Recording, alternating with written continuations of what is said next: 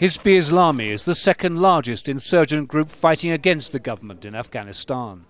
Earlier this month, more than 60 of their fighters surrendered their weapons after clashes with the Taliban left scores dead on both sides in the northeast of the country, their traditional stronghold, where the Taliban has been reinforcing its presence and attempting to exert more control.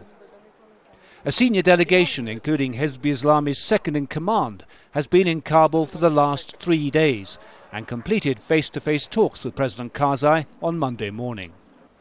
It could mark a dramatic breakthrough in the Afghan leader's attempts to sever the back of the insurgency through negotiations, tempting fighters to lay down their weapons in a policy of reconciliation and reintegration into Afghan society and the political process.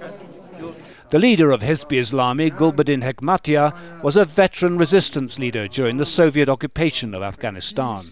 Up to now, he's been closely allied with the Taliban, and his fighters, several thousand strong, have carried out hundreds of attacks against NATO troops and Afghan government forces. The fact that Hezb-e-Islami, the senior echelon of Hezb-e-Islami leaders, have decided to come into the open with the idea of the negotiating with the government, I think is pretty significant. And in my opinion, it can provide some much needed momentum to the whole idea of seeking a non-military solution to the war in Afghanistan. The arrest of the Taliban's military commander, Mullah Baradar, in Pakistan last month, after being involved in negotiations over a peace plan, was a major blow to the Afghan government's hopes of brokering a deal.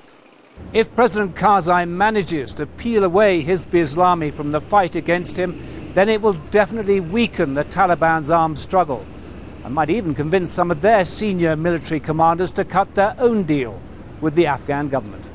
The developments come just as troop reinforcements are being deployed in the Taliban heartlands, and a major offensive is getting underway in and around Kandahar. The timing couldn't be better. David Chater, Al Jazeera, Kabul.